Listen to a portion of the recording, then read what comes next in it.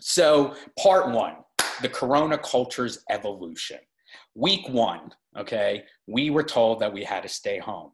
We were told that there was a virus that are in the United States, and I'm coming from that point of view, although I know people are here from all over the world. You know, there was a lot of shock and awe and confusion. And that evolved into week two, where if you saw all over Instagram and you saw influencers and celebrities, that first week was about like, what the F is going on? There were some influencers in business, let's say Sheryl Sandberg, who was teaching us about washing our hands and the importance of it. There were influencers telling us about how to social distance. And you also had fun. Or you saw fun. Chrissy Teigen and John Legend were on her Instagram feed basically laughing at the fact that, oh my God, you know how many babies are going to be born after this? Which, by the way, is not right in terms of the evolving cultural narrative. They're actually people who want to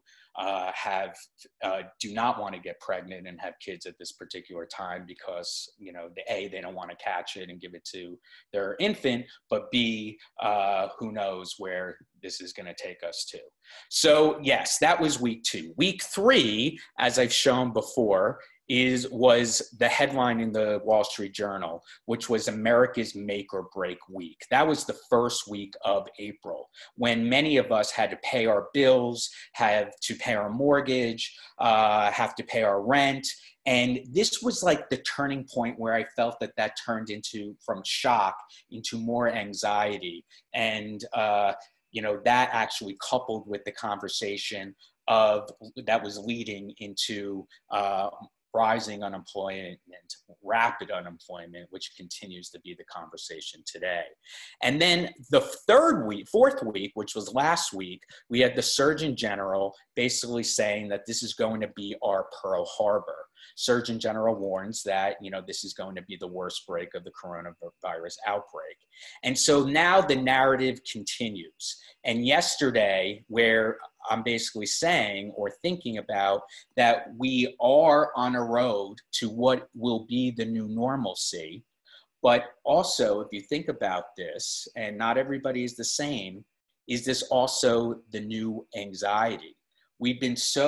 Many of us have been anxious for the past few weeks, trying to figure out what our shelter-in-place lives are going to be about. And even though many of us are still suffering and feeling lonely, not knowing what to do, many of us have been furloughed or unemployed. When we do kind of get back into normalcy, what kind of anxiety is that going to be? And how should we prepare for that, both for ourselves and our peers? So, in the last week up until today, we are seeing, the New York Post a couple of days ago said basically the worst is over. Cuomo actually said that.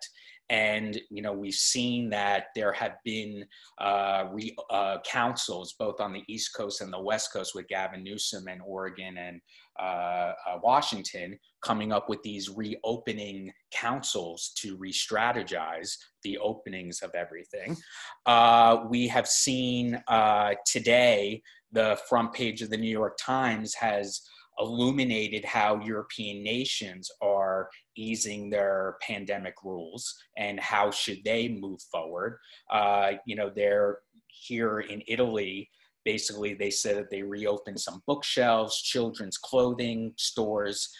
Spain, actually, which we knew was also a horrific case study in coronavirus contagion, is actually allowing workers to go back to work, even though their death toll is continuing to elevate.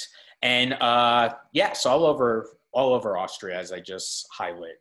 In Denmark, elementary school teachers, are returning to work, and young children, and Czech Republic basically are actually starting to reopen sports centers. So is this a turning point is the question.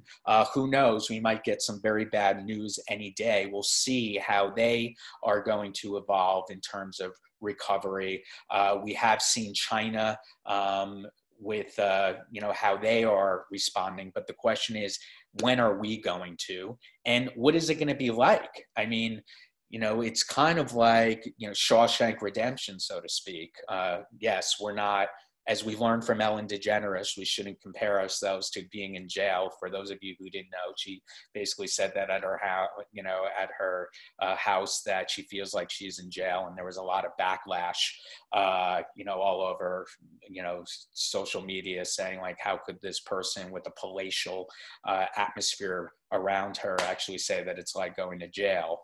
And so she did get some backlash, but if you really think about it, I can understand that there is an analogy there, because, what is, you saw Morgan Freeman, try to reinstate himself into normal society, but we don't even know what normal society is. So, yeah, we're going to see what happens next week in terms of this continuity of the cultural narrative.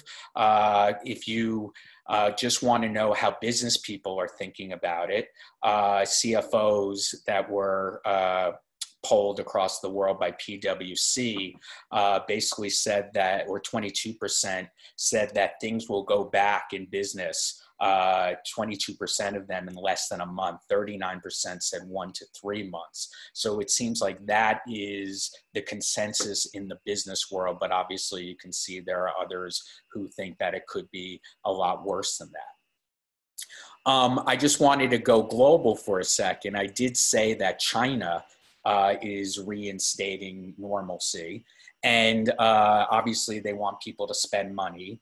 And in fact, a lot of companies like JD.com announced that it was offering shopping points, basically, to drive consumer demand. So in the same way, or like our government is creating stimulus and giving checks to both small businesses as well as individuals, brands and companies are providing a different form of stimulus. And they actually have this, here's an example, I think it's Dior, yeah, in the luxury sector, there's a model actress named Angel Baby who actually went inside the store of Dior to basically say how amazing it is to come back to reality.